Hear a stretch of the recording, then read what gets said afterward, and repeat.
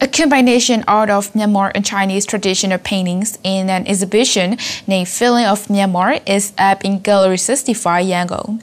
Kaima Nilin has the story.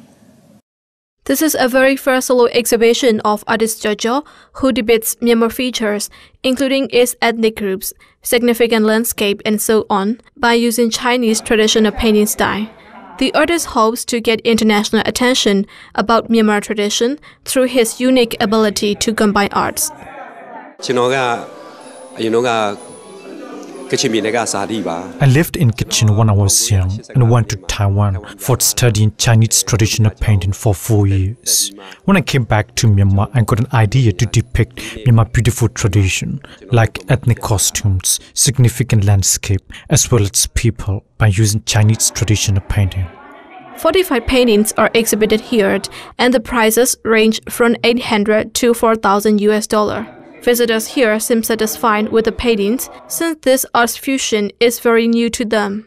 It's a fantastic combination of Myanmar and Chinese styles together, since it needs to be drawn in details and Chinese traditional painting method. The human eyes and paintings here are so alive, rather than I have seen in others before. I have never seen before such kind of paintings, even though the artist used Chinese traditional painting. The paintings are full of Myanmar taste. I don't know much about art, but those paintings are really nice to my eyes. The exhibition will run till Tuesday. Kaima for mitv, Myanmar International Television.